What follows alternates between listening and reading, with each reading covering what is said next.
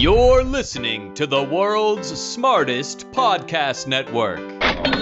Welcome back to another episode of Majoring in Everything. We're coming in hot, finally, with a bonus episode. This is yet another very exciting world's smartest podcast network roundtable, and I'm very excited to share it with you. I always enjoy getting together with my fellow world's smartest podcast hosts.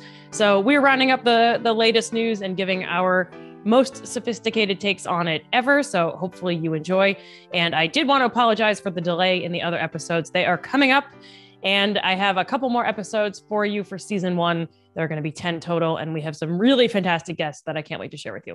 So stay tuned for those. And thank you so much for listening and for your patience. Enjoy. What's up, everybody? Welcome back to another World's Smartest Podcast Network Roundtable. We are here to explain the entire world with your fellow World's Smartest Podcast Network hosts. I'm Andrea Jones-Rooy. Joining me today, we have Andrew Heaton from the Political Orphanage. Heaton, how are you?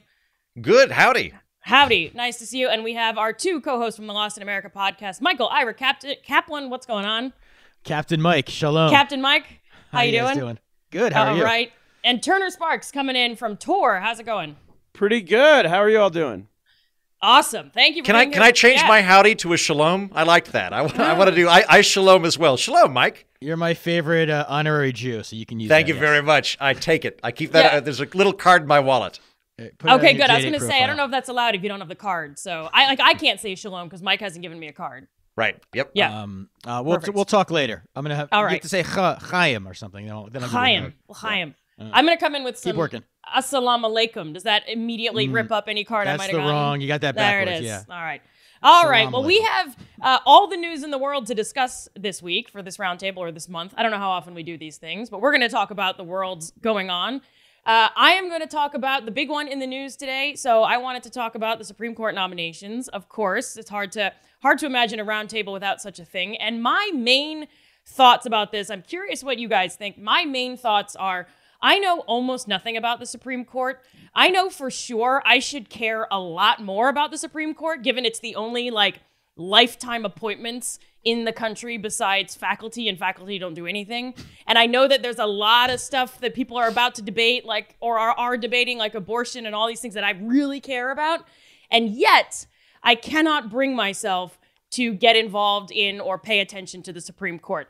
I don't know any of the court members' names. I know that Clarence Thomas is someone that people don't like. I wasn't even sure he was a Republican until the news came out about what his wife was doing. Really? And I was like, wait, That does he shows agree your with that? age. This is what's going on, right? Oh, but I yes. wanted to talk about, I say all of that to say that I've still managed to conclude after the hearings that have been going on this week that the treatment for the Supreme Court nominee, Justice Jackson, are terrible.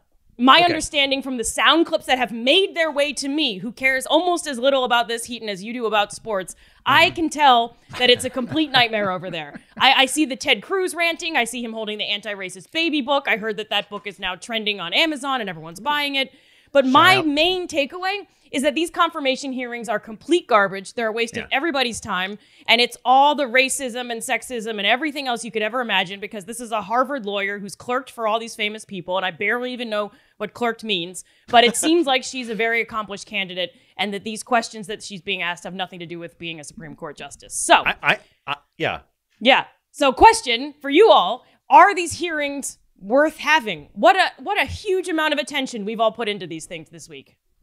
I think that the American people should absolutely have transcripts available to them of these ridiculous show trials, because transparency is important. I do not think they should be televised. That's the key. Because they end up becoming just a mouthpiece for a bunch of blowhards, all of whom are planning to run for president, to collect sound bites and throw it to the base. And the one thing I do like about these, and I think that, and by the way, when I say this applies to every Supreme Court nominee hearing that I've seen in the last 5 years. So this is not me just talking about Jackson. This is me talking about Gorsuch. This is me talking about Amy Coney Barrett. I like that America's beginning to remember that we don't have to think in terms of Republican versus Democrat. We can also think in terms of normal humans versus egg-sucking politicians, because I hate Congress as an institution every time this happens. And because Group A will go, hey, this is our nominee. You know, what an honor. We want to bring you in. Oh, you're such a smart person. And then Group B will be like, yes or no? Have you diddled children? Yes or no? And they all do it, and it's horrible. And I remembered my inner roots of just how much I despise politicians as a subspecies. Yeah. And I'm very much at that state right now. Well, and just to add on that, there's a lot of hypotheticals going around. At least the latest clip that I saw right before we started recording was about this, right? Where Ted Cruz or someone comes on and says, well, what if this person diddled children and then he was also a black immigrant? What would you do that? And rightly, Jackson was like, that's not a real situation, and judges don't weigh in on fake situations. It's not. That's not just it. It's not just that they're giving her fake situations. It's that they're trying to entrap her in policy discussions that they know she can't answer. Right. So, to Jackson's credit, and for anybody that hasn't heard me go off on my judicial rant before, there's no such thing as conservative jurisprudence and liberal jurisprudence. There's originalism and living constitutionalism. They're correlated. They are not the same thing. Judge Jackson has answered all of her questions from the perspective of a textualist. That is to say, she is saying consistently throughout these hearings that it is her job to interpret the Constitution as written, not to infer how she wishes for it to be written, which is very much the log line of all Republicans. And the position that she keeps taking, as she should be doing, is when they ask her, what should the sentencing be for child porn? Because that comes up all the time. Somebody that's convicted of child porn, how long should we put them in prison? And she says again and again, as a judge, it is not my job to write the policy for this. That's the job of Congress. It's my job to interpret what Congress has written and apply it to the situation. And were she to weigh in on all of these things, then you could very easily spin around and go, well, this is a judicial activist. Listen to her. She wants to do X, Y, and Z. So they're putting her in positions they know she can't answer anyway. Heaton, Turner, define originalist. I want to just congratulate Heaton on using the British Z. Yeah, I love it. As opposed to Z. Okay. I'm very pretentious when it comes to the alphabet. That's a very deliberate choice. I also have one of those letters with an umlaut over it, a little U with 2 dots over it that I use when I write certain Do you things. draw the horizontal line through the Z? Mm-hmm. Yeah. All right, Turner, what do you got? Yeah, okay, so first of all, I haven't watched a second of this, and I would be interested to know what the ratings are. I feel like they're below 0. They're no Kavanaugh. Here's like the worse issue. than the Olympics, even. Because it's like watching season 29 of Law and Order. Like, we all know what's going to happen. It's the same episode week after week after week. Ice-T's going to find a dead body, and then they're going to be like, whoa, who did it? And then they're going to spend the rest of the time, and then they're going to figure out that it was, the guest host, the guy who you've seen. Oh, whoa, he's in here for one episode. I wonder if he's the killer, And it's the same with this. It's like as Heaton said, we all know one side's going to be like, this is the best person ever, and the other person's going to be like, they're a rapist. And then we're going to figure it out. And then at some point, Cory Booker's going to launch his presidential campaign. Cory Booker's going to cry. You're going to have somebody else be self-righteous and angry. Yeah. Yeah. And it's always the same. And I don't watch it, and I'm proud that I haven't watched a single second of it. And that's my WSPN, folks. Here it is. That's basically how I feel about the State of the Union address. I don't watch it or comment on it anymore. I don't want to give it any attention. There's just so much more interesting stuff that's happening in the world right now. Right. Yeah. Well, and also, which to me feels like they shouldn't. I think, Heaton, you're right. Like, you shouldn't televise it. It shouldn't. Just vote. And if there's such a dispute, maybe we can have a conversation. I like that idea a lot. I like that idea. Because there are, obviously, as Andrea, as you said, it is important to be happening. It's just that the song and dance it's the same beats every time. Can I say one thing before Kaplan jumps in here? I didn't know until like 2 weeks ago that these Supreme Court people could retire. I thought Wait, hold on. No thought choice. Like Justice Breyer was like limping to the Supreme Court every day. It was like, please let me. They've got a cattle prod behind him. They're like, God damn it, make another till ruling. Death to you part. Yeah. Yeah, they were like, this person's retired. I'm like, I didn't know you could retire. I thought it was till you died. You thought this was like the papacy? I mean, if you look at RBG and some of the others, well, that's no, Andrea. But that's where I'm going. Is that then that these people say Ruth Bader Ginsburg's a hero. She's a villain. What are you talking about? She should have left during the Obama administration if she really cared about her party or whatever. I don't know if she's supposed to have a party, but we all know she did. If she really cares, she should have left 8 years earlier or 3 years earlier, and they could have replaced her with somebody they wanted, but no. And also, so she wanted to go tell her dad. How? At what level is your ego that you need to be on a deathbed? I'm gonna swing for the dead lady. Here's what I think: if justices truly are being nonpartisan, as they all claim to be, then that should not be a consideration. If I am going to claim that I am not acting as a partisan on the court. Right. And she made some dying then her consideration should not have been leaving while there was a Democrat or a Republican in office. Like if it shouldn't have been, but it was. You're not dealing notorious in reality. RPG books to sell. She needs to be relevant. I think I am the only person in America who's not a federal judge who thinks federal judges actually do what they say. In part because our congressmen are so shitty, we infer that the other branches are. But I have two Cap, things. what do you think about all this? Well, there's two things. One, I agree. No TV courtroom would be great. TV's in the courtroom or in the Congress, because like these people in Congress are all idiots. They all went to law school, but they're all like low tier lawyers. Right. And they want to seem smart, and they're dealing with no matter what party they're on, all these Supreme Court justice nominees are like really smart, and they want to seem smart in front of them, and they just get shot down. That's one. But the biggest thing is the way this has changed is when we were younger. I remember, because I was a loser who actually paid attention when I was younger, you didn't always know where they stood on everything. So the Republicans were always trying to figure out if someone was pro-choice or if they get rid of abortion, basically. That was the big issue, always.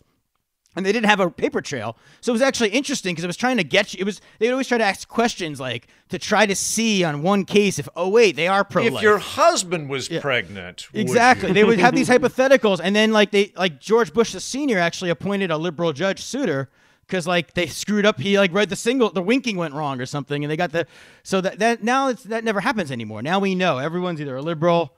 They're all we know what they're going to rule on 95% of the cases, really. And the interesting ones are the ones who don't rule that way. And I understand that Jackson, the libertarians kind of like that she's good on civil liberties, so she might actually not rule as much to the left as Kagan and Sotomayor and Breyer. Yeah, so I'm going to agree and disagree. I'm going to disagree with you, Kaplan, on all these people are stupid in that I don't think that they're acting the way that they're acting in congressional hearings because they're stupid. I think they're acting the way they're acting because they're narcissists and they're very cynical. That goes, They're very, very cynical about their dumbass voters who elected them. I guess they're justified in that because they do keep getting elected. But Ted Cruz, I think that applies to, right? But what Ted Cruz is, this is a really, whenever you're watching these hearings, whenever you see people going on self-righteous tirades about something that doesn't appear to be about the nominee, that's because they don't have anything on the nominee, but they still want to slop red meat at their idiot constituents. And the same thing happens with Democrats. So this time around, what the Republicans are doing is I don't have anything on her. She's pretty competent. We've already approved her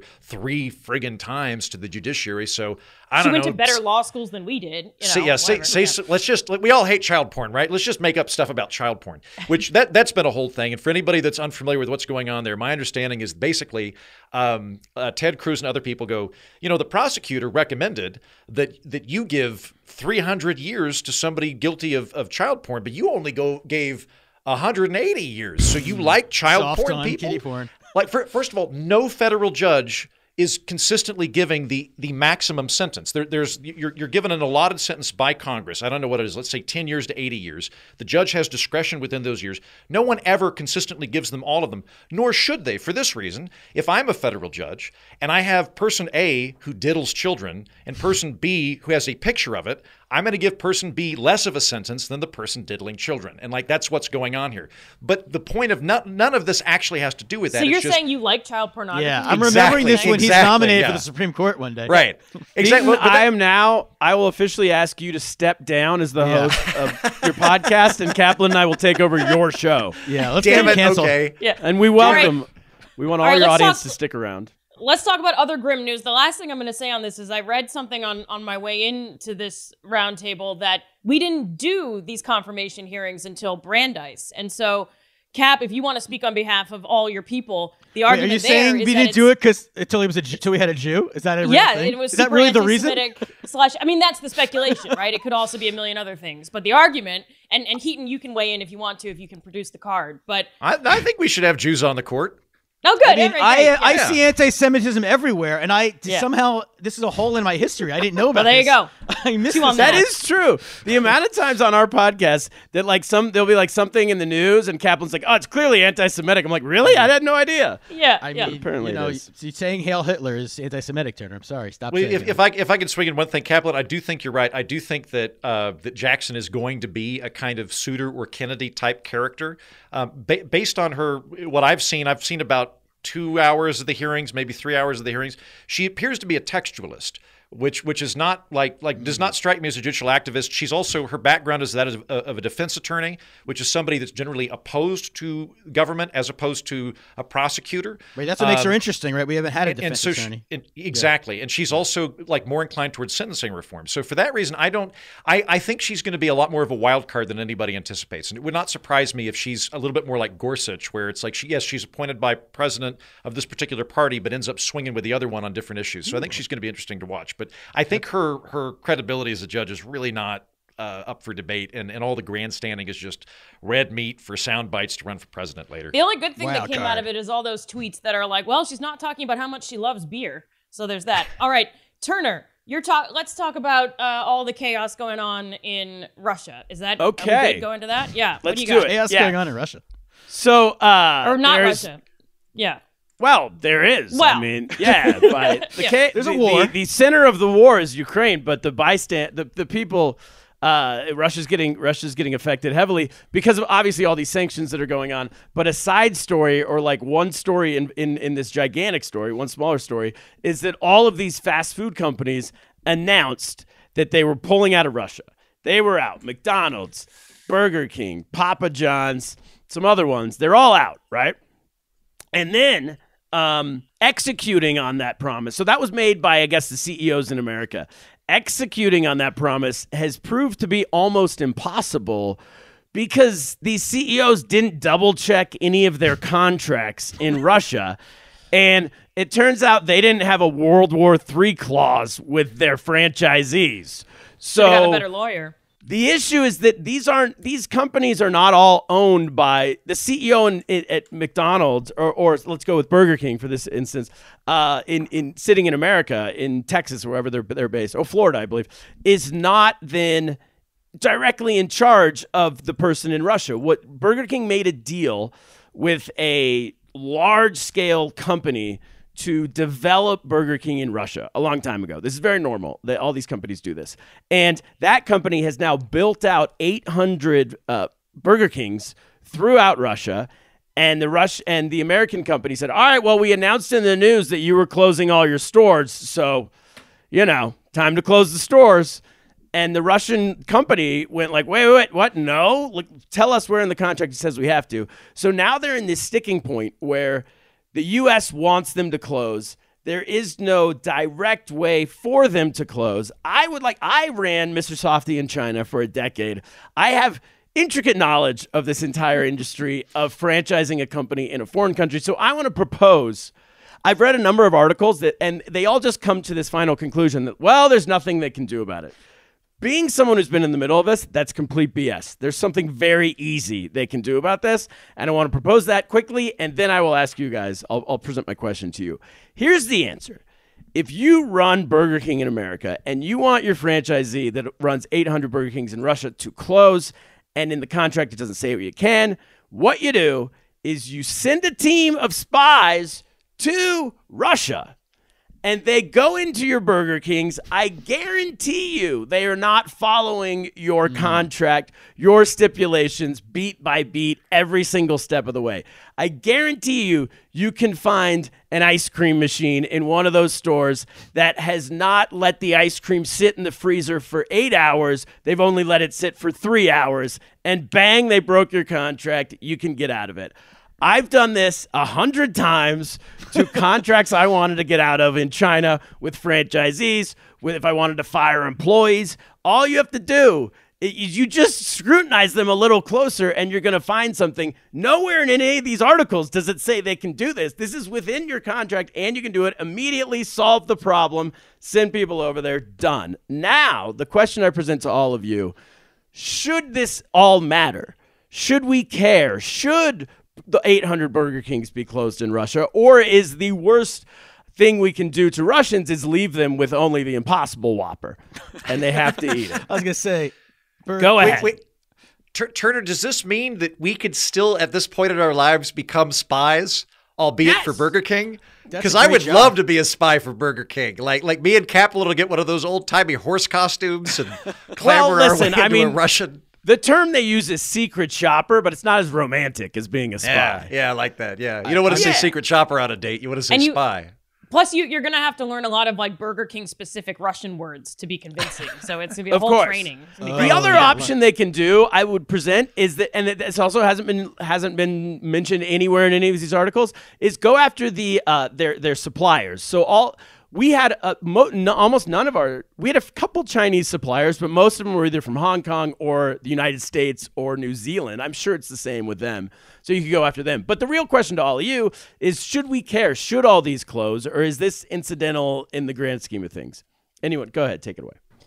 My sense is that it doesn't matter. I think that politically the companies are probably doing it to seem like, oh, we care about human rights, just like, they send floats to pride parades and all the rest, right?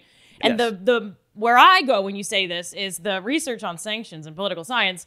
And basically, you need sanctions that hurt the leaders. And I don't think Putin is going to Burger King. Tell me if I'm wrong. Although, ironically, though, President Trump was going to McDonald's. So theoretically. If it were Trump, we'd have a different story on our hands. But these are not the targeted sanctions that we're looking for. Though I don't know. The only version of the world where this would really matter is if somehow in Russia, I mean, Turner, tell me if I'm misremembering. There were moments, and maybe still are in China, where fast food restaurants are actually really popular, or it's like they're kind of like nice places. I remember Pizza Hut was like this fine dining event, and it kind of meant that you were showing off your money and you were cultured and you were, urban and whatever by going to all these things. So maybe if that exists in Russia, and that's not a fair comparison, and that's not even true in China anymore, I don't think. So only if like the elite people in Russia or there's something about Russian morale that really needs these restaurants that would then have an effect on Putin's standing, then maybe. But I'm doubtful. I mean, I'll say this: cares that much. If it were, this is just comparing it to China, but if it were KFC in China, and again, they couldn't do it contractually, but if all the KFCs just closed overnight, that would cause quite the uproar. But there's I want to say 5,000 KFCs in China. It's a different level. 800 Burger Kings is frankly not a lot. It sounds like there's a lot, also but stock would go. Yeah, gotta be other Burger Queen or whatever the Russian version knockoffs are. I mean, I don't know. McDonald's. Well, that's what Burger King's presented. They said all we can do, we can ask them to close. We can't force them. We can try to go to some of the suppliers, but it's not really. I mean, they haven't really mentioned that actually much at all. They can't even take the branding away. There's nothing they can do. They shouldn't have announced it. It's this classic, announce it and then go get it done. It's what politicians do all the time. Businesses rarely do, but here we go. I'm with Andrea on this one. I think sanctions in this instance make sense if you're targeting the people at the top because they're the right people and we're just trying to piss them off. Or alternately, theoretically, if you can do it so intensely that it grinds the economy down to the point where it can't prosecute the war effort, then it could be efficacious. Targeting fast food chains is not going to do that unless they're a part of the supply chain to feed soldiers. But beyond that, this is just virtue signaling, and I'll tell you why. Because Russia has been kicked out of SWIFT, the international banking conglomerate, there is no means by which Burger King can take money out of Russia at this moment anyway. So them saying, we don't wish to do business with you is beside the point. They're not getting money from Russia. So they're saying, we refuse to do business with these people that we can't actually do business with, which is one of the things that irritates me just about the internet in general. I've decided people really want to get credit for not having to do anything. That's America. One of the things that I got minor heat from last week is there's this now distinction between Kyiv and Kiev. Oh, Kiev we went to that fire. The Russian word for the capital of Ukraine, Kyiv being the Ukrainian capital. And my position is I say Kiev because I'm from America, and that's Kiev is the American word for the capital of Ukraine.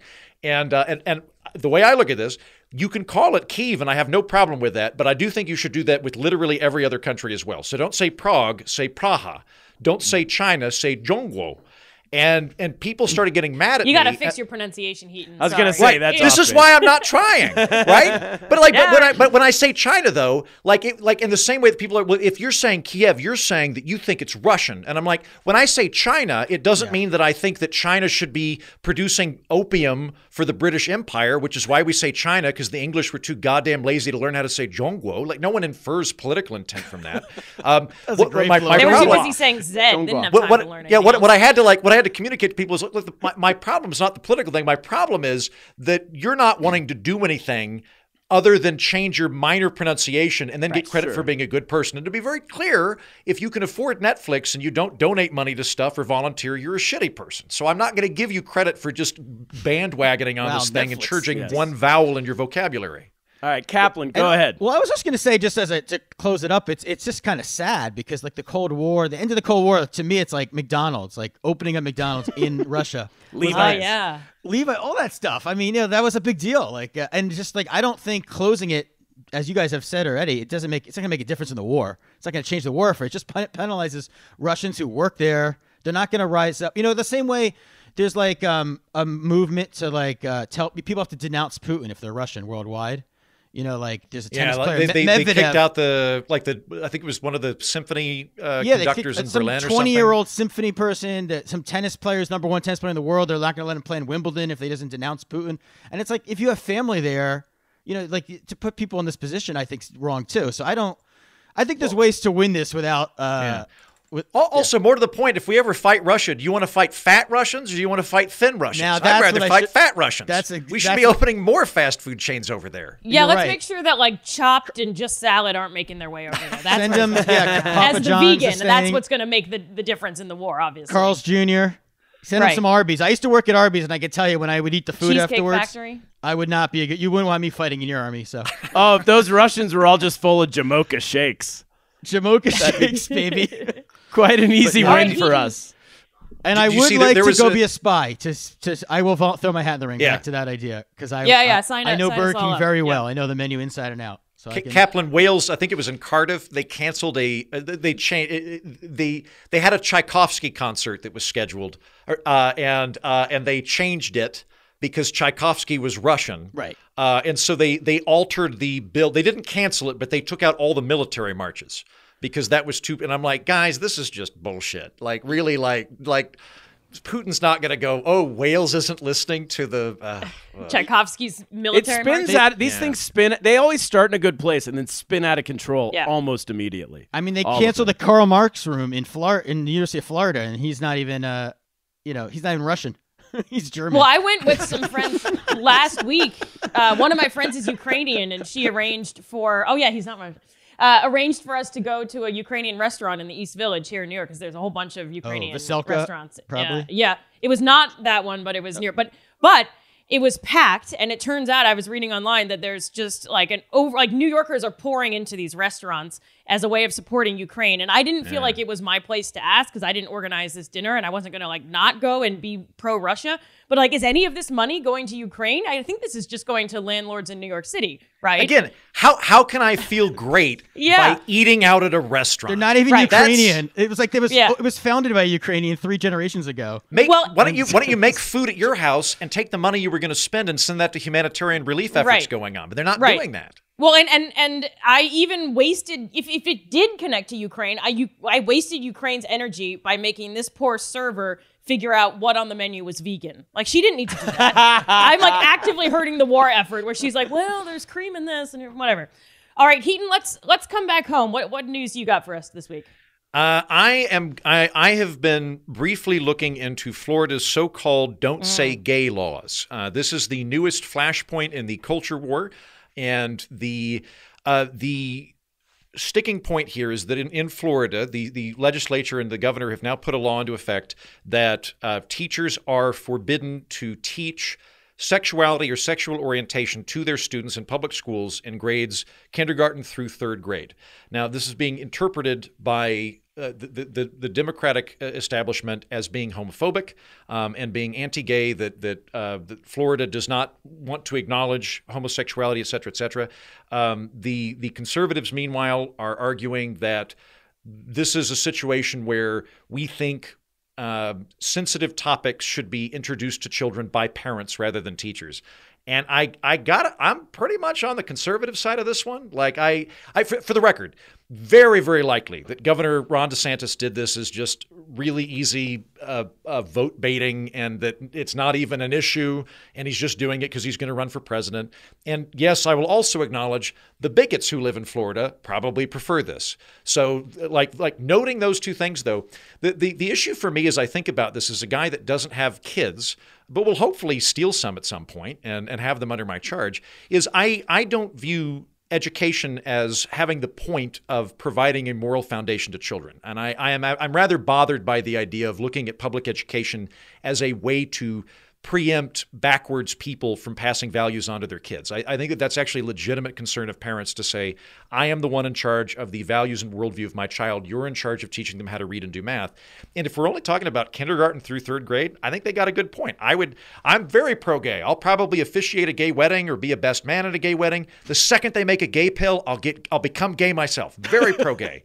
You'd be a very good gay. Very good. Yeah. When I steal those kids, well though, dressed. I would like to be able to frame it and talk to them about it. I don't want to have a kindergarten teacher explaining that. So I think that they've got a good point, and I think that right now we live in a political climate where both sides have an incentive to take the rhetoric and take it to the extremes and make it seem like it's a giant cataclysmic battle between two things. So my question for you is this being blown out of proportion? Am I missing something? I got thoughts. So I am so glad you said all of this, because this has been a very instructive moment for me. I'm gonna make this about me. For me, because I am on the left. I'm doing what the right is doing for critical race theory in this. I heard don't say gay. Oh my God, you can't say gay in school. Oh my God, we're going back to the 90s when we all tried to cancel Ellen the first time. We're freaking out. I can't believe what a fight. Oh, everyone's getting erased. It's all horrible. And as you were describing it, and you said, you can't say, you can't teach sexuality and sexual orientation between kindergarten. And I thought you were going to say like 10th grade. And you said third grade. I didn't even know that. Right. And I was like, oh, third grade? I didn't want to learn about sex in third grade either. The only pushback I have on this, can't find a clitoris right now, and I'm in my late 30s. Like, you don't need to know about this when you're a third grader. You gotta be gay.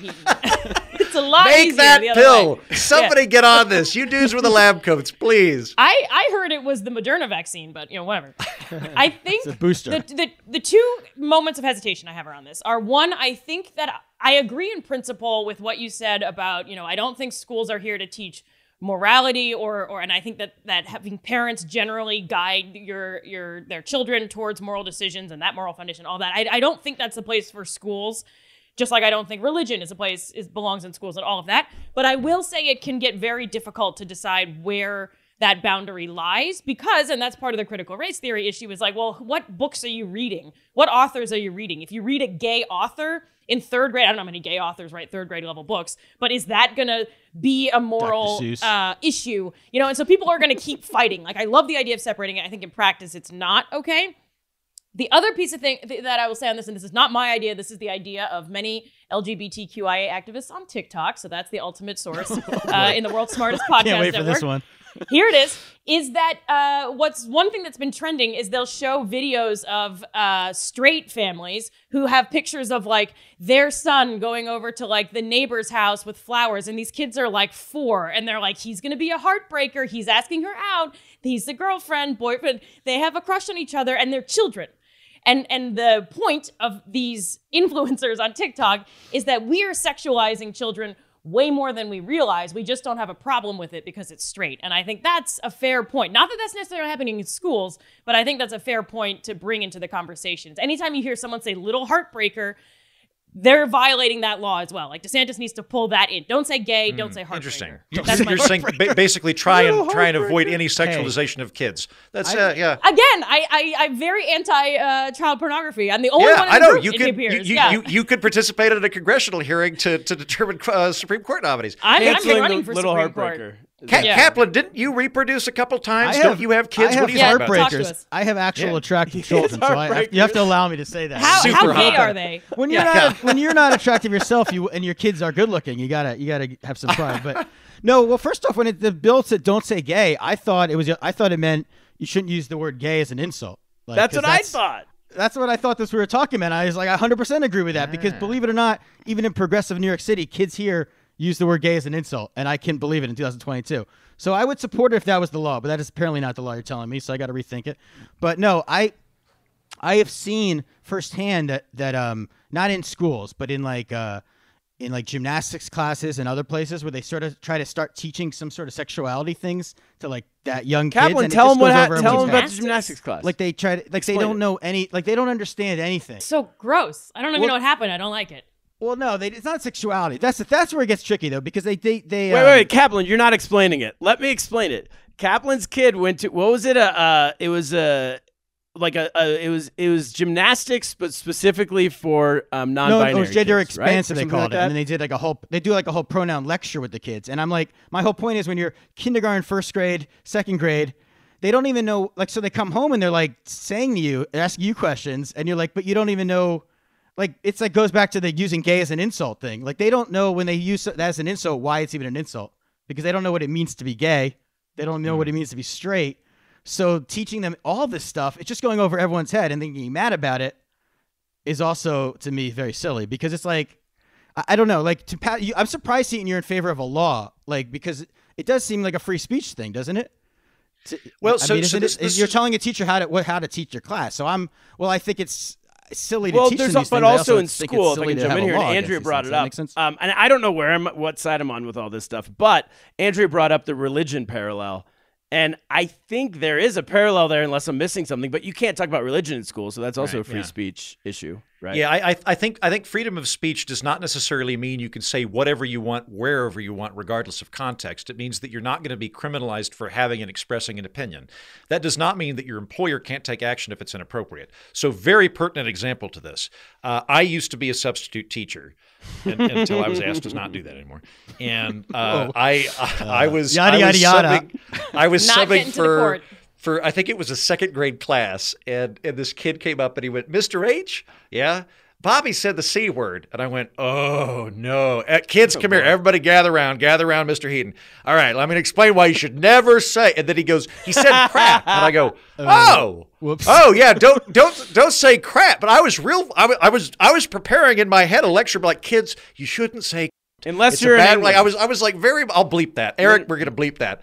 In Australia, yeah. But literally, but I would have gotten fired, and probably rightly so, right? Hang on, Heaton, how are you saying Z, but you're not saying the British C word? I do, just not in classrooms. I just did on the podcast. But if somebody invites me to talk to their third graders, I'll say something else instead. So no, I think Kaplan, the way I'm looking at this, like the best counter argument, I shouldn't say counter argument because I've not had this posited to me by any of my friends. But if I'm getting in their shoes, I think a lot of people would say that it makes sense for the state to instruct children on something that society largely agrees on, like, racism's bad or something like that, and therefore this is appropriate. And my problem with that is that you can't just go, laws are going to exist, but only when they favor my opinion. They don't work that way. So like if you say like, well, we believe the state should be able to instruct children in the proper way to regard genders, you're also saying that when Republicans are in charge, they get to go, by the way, kids, there's only two genders. Or alternately, kids, we know that homosexuality is a form of deviation or whatever the thing is. And so these laws exist largely as a kind of ideological truce to say that children are going to be taught reading, writing, and arithmetic in school, and we're going to leave the sticky things to their parents because we'd rather not have a football going back, depending on who has the authority at the time. No, I was just going to say that in the schools here, just from my experience, they do, like, they'll read like a book, like Heather Has Two Moms or whatever the book is or something. And then, so I guess that would be illegal, right? In this way this law is, like that type of book. Because it's explaining, there are children obviously here who have two moms. This would be if it were taught before the age of third grade, it would be illegal because you are trying to explain to kids how. And for the record, come over to Uncle Heaton's house and we'll read it and we'll hang out with my gay friends. I'm very much in favor of this, but I understand why we don't want to have this be the football in the school itself. This is where it goes back to the TikTok influencers, because all roads lead here in the end anyway. Which is to say that if I read a book that says Susan goes to the store with her mom and dad and I'm in second grade, that's also about relationships and sexuality and how parents work. And so the objection is a very specific kind of family. And so it is assuming that it's the normal state, even by just saying, yeah, it's okay to talk about heterosexual couples and it's okay to talk about white people and black people as long as we don't talk about injustice against them.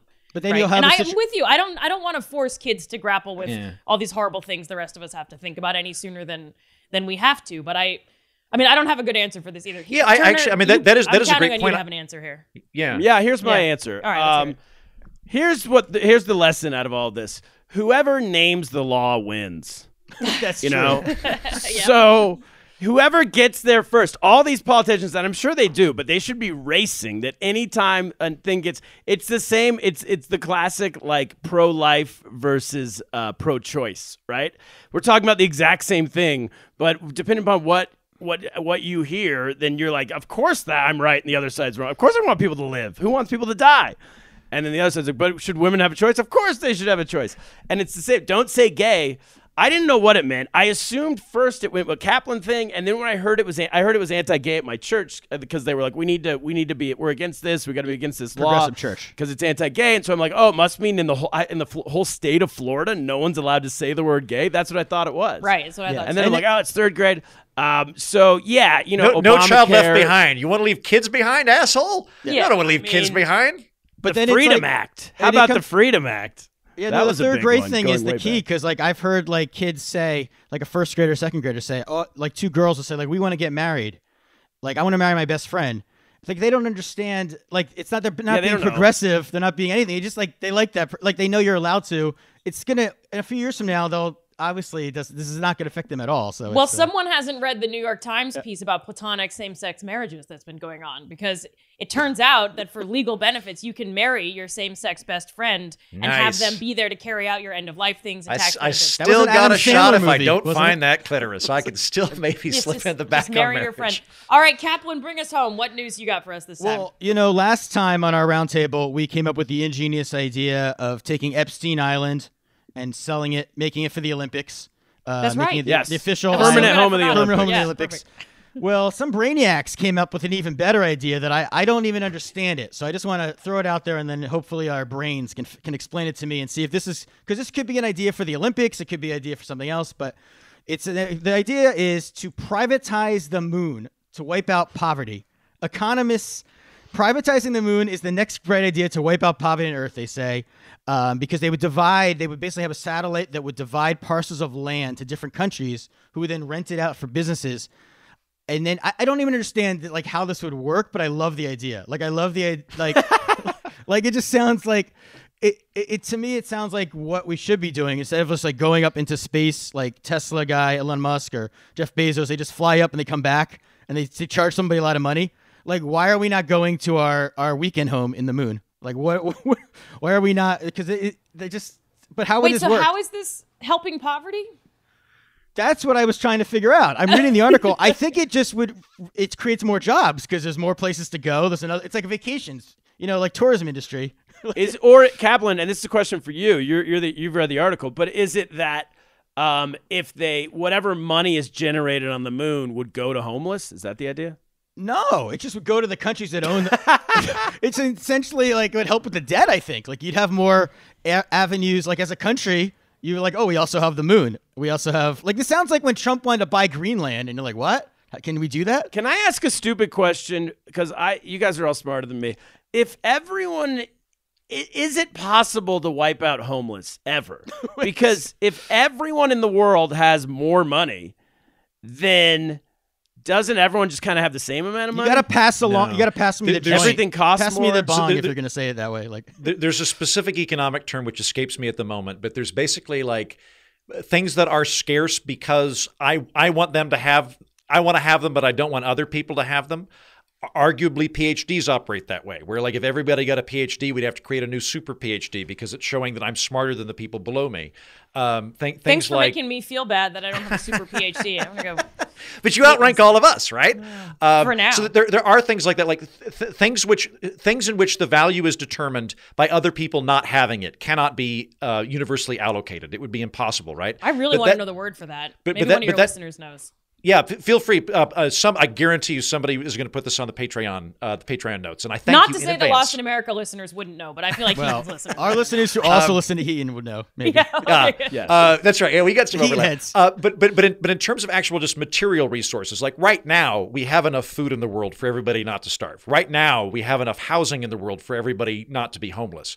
So it's not a material problem. It's a logistical and economic problem. Now the ability for everybody to have a nice house or an enviable house or a house that would be in country living or whatever, that's not going to happen because you're still going to have status, and you can't allocate status, but you can allocate resources.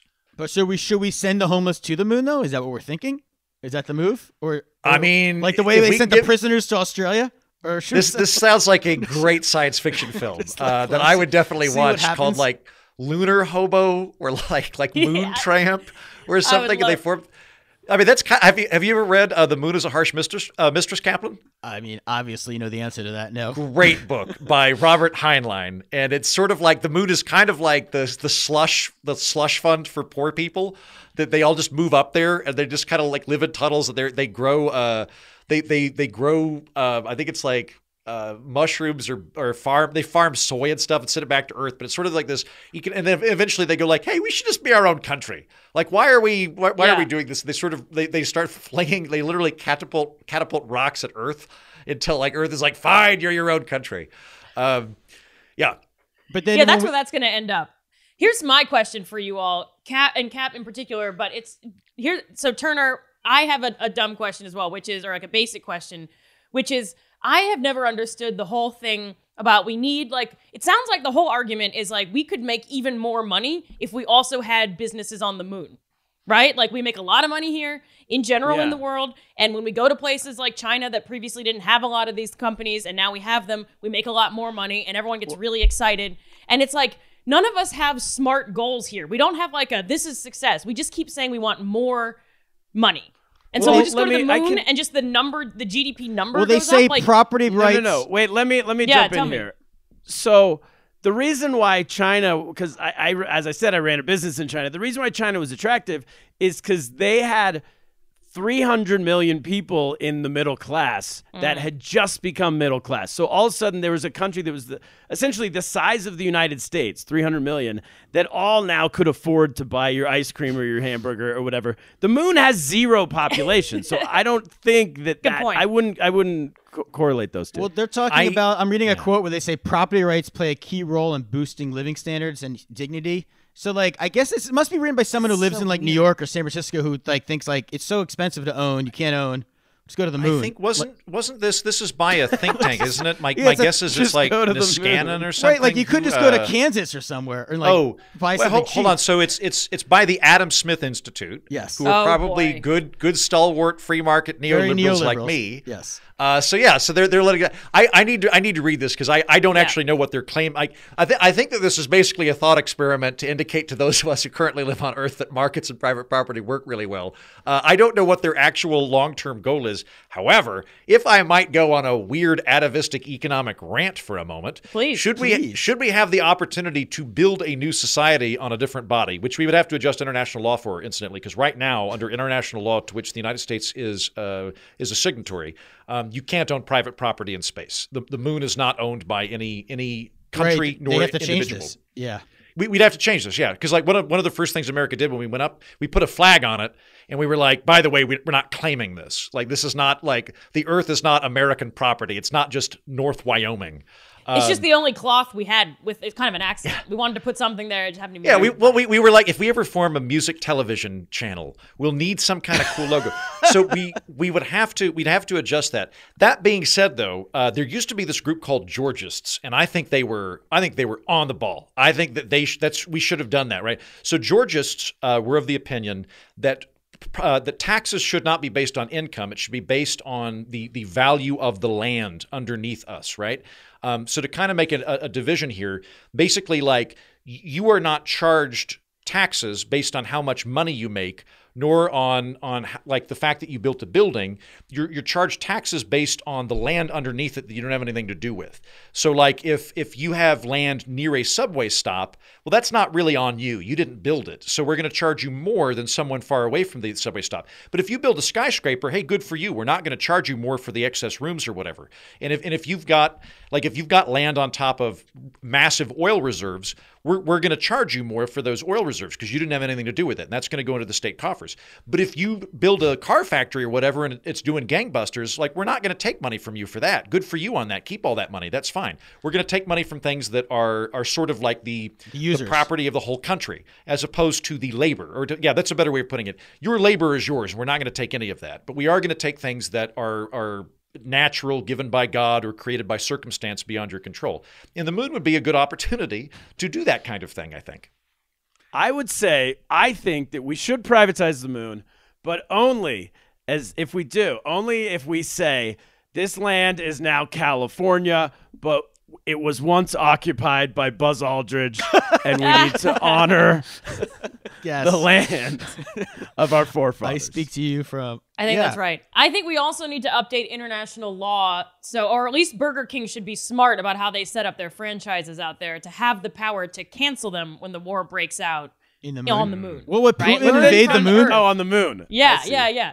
Like, good luck getting any money out of that franchisee if that's the way to write a contract. How many countries have been to the moon so far? It's probably the dollar. It might be Bitcoin. I don't know that anybody's definitely Bitcoin landed on the moon other than us. Have really? They? The Russians? I know that like China flung a rocket at Didn't it. India the Russians land on the threw a moon? rocket at it. Who sent the animals up? Wasn't there a dog that got sent, or did I make that up? I think the Russians. They killed the a Russians. We talked about that on this podcast. Put a bunch of dogs in space. Oh, and it got blown up though. They killed a bunch of dogs in space. Oh, Jesus. I've told you guys my favorite conspiracy still the worst theory thing about Russia's the moon ever landing, done. right? We only killed a school teacher. Yeah.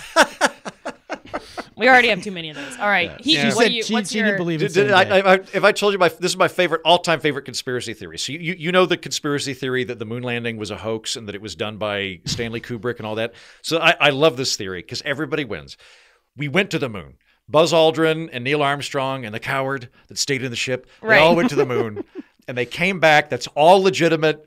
Buzz Aldrin is totally justified in punching a guy that questioned it. But on the way back, they didn't realize that cosmic rays from the sun would screw up all of the film footage. So it was completely blank by the time we got here. And then we paid Stanley Kubrick to fake it. Wow. So everybody's right. Stanley Kubrick faked it, and we went to the moon. And everybody's a winner. That's like when we do a really good podcast. Smartest podcast network. That you just solved a huge problem. What a way to end it. I think that's it. That's like when we record a really good podcast and forget to press record. That's the exact same feeling you would have. Yeah, I hope someone press record.